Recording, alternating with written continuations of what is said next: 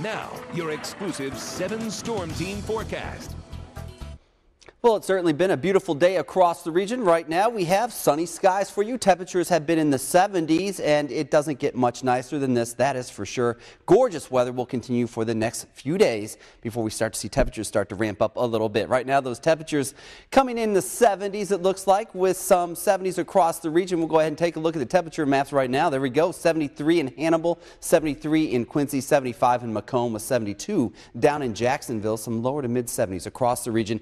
And temperatures this evening will be very nice in the lower 70s to upper 60s, and you might need a jacket out there later this evening. Otherwise, nice fall weather continuing on through the next several days. Gradually, temperatures warming into the 80s for highs as we head into the end of the work week, and then a chance of rain this weekend as a cool front will move across the region, bringing us that rain chance sometime on Saturday into Saturday night. Right now, sunshine, 73 degrees out at the airport. The winds are out of the southeast at 10 miles an hour, and the pressure is currently steady at 29.94 inches. So across the region, we know temperatures were very comfortable. Made up to 75 degrees here in Quincy today. The average would be 74. The record 95 back in 1937 was not threatened today. The low 50 degrees this morning, coming in just a couple degrees off the average mark of 52. Across the region right now, it's been a magnificent day of weather. 76 currently in Des Moines, 75 in Kansas City. Comfortable temperatures across the entire central part of the country, and that will continue to be the case as this Blue H, a large dome of high pressure, continues to bring us east-southeast winds into the region.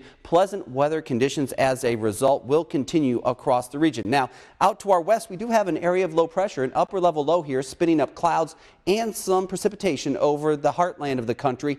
Not expecting this to make its way into our region. I do think we'll see a few more clouds as this tracks eastward, but I don't think there's going to be much in the way of any chances for rain tomorrow. We'll have clear skies for tonight. Tomorrow we'll see a partly cloudy sky with some of those clouds pinwheeling into our neighborhoods across the region, or at least the skies above our neighborhoods here in the tri-states. Otherwise, it might be a mite bit on the breezy side as well tomorrow. 52 degrees with clear skies out there tonight. Winds out of the southeast 5 to 15 miles an hour. Stars across the region. No problems out there weather-wise. We'll see temperatures fall back to near 50 degrees in Fort Madison, 53 degrees for our friends down there in Hannibal. Tomorrow, partly sunny skies, pleasant weather, 77 for an afternoon high. Temperatures generally in the middle to upper 70s area-wide with those gusty southeast winds near 25 miles an hour. Partly sunny in Fort Madison tomorrow afternoon, and Keokuk highs right there around 77 degrees in much of the region as we head through the next few days. Nice, delightful fall weather. Sunshine and 80 degrees for a high on Wednesday, 84. You can see that warming trend right now. Sunshine on Thursday.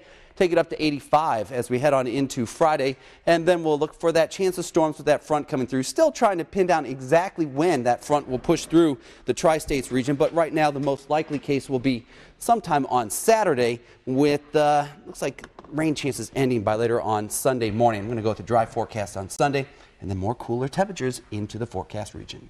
No 90s, thank you. No, we removed the 90. We just were trying to get under your skin last week. We showed that, so no. It's going to be all right, and the humidity should not be that bad as well later on this week. So. Great. Good Thank news. you. Thanks, Mike. And coming up in sports, Chris Dewar has the week's top plays in your newest